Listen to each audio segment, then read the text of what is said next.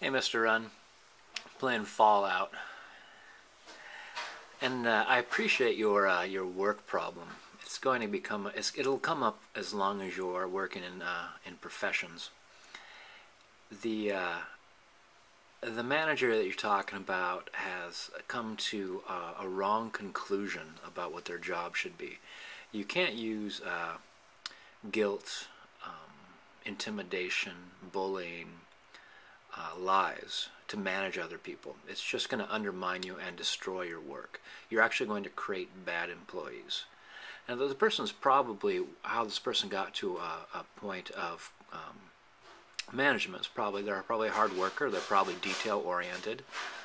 All the things they give people a hard time about are probably things they've mastered, which I guess might make them feel like they're free to criticize if they don't have that problem.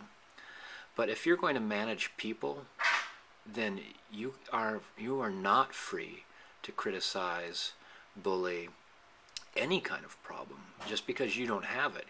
Because it's not about you, it's about all the people you're going to have to deal with.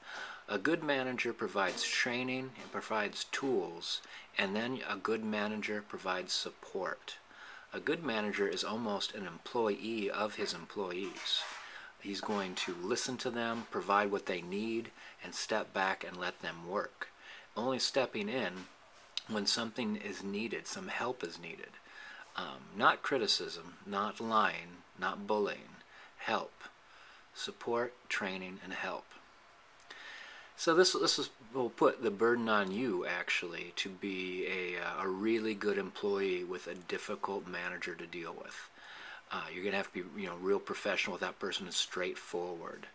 I think sometimes when dealing with somebody like this, I've heard people say, "Oh, well, I just kill them with kindness," and I think that's wrong. I think that you should be just professional with that person. It's straightforward. Kindness and everything else, all the extra parts of your personality, are kind of a bonus. And those go to your coworkers. That makes you a good coworker. Like you're professional with them, and you're kind with them, and you look out for them. And directing kindness at somebody that's a bully, that lies to you, that tries to manipulate you, is just wrong. It's kind of like that. What's it called? That Stockholm syndrome, where captives start to identify with their captors. And it needs to be fought against. So what I'd like to do, Mr. Run, wish you luck in dealing with that difficult person. And that person's going to show up over and over and over again, and just meeting them with professionalism is your best bet. But I'd like to salute the excellent coworker, the coworker that shows up all the time, has a game face on. It's not always right, it's not always wrong. It's not always good, it's not always bad, but you put your game face on and you bring it. You just do the same good job. You try to bring a good attitude all the time. And I have coworkers that if, for whatever reason, needed to work harder for me because I couldn't or didn't or forgot something, they wouldn't even let me know that it was harder for them. I'd have to know it. I'd have to realize that this person went out of their way for me.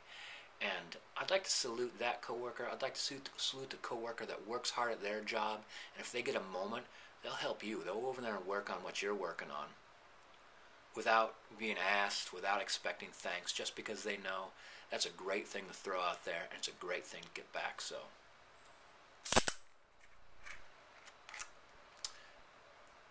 does the cap say? I can barely make it out. It's too dark in here. All right.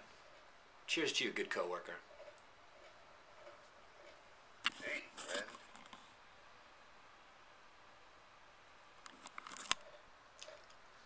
Hey, Sheriff, just having a malt liquor.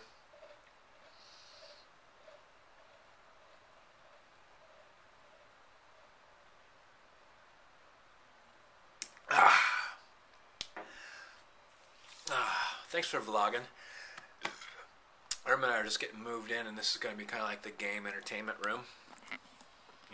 Game. Green glow. Bookshelves. Second bathroom. That's where the magic happens, where all the videos are going to be made. That's where the magic happens, too.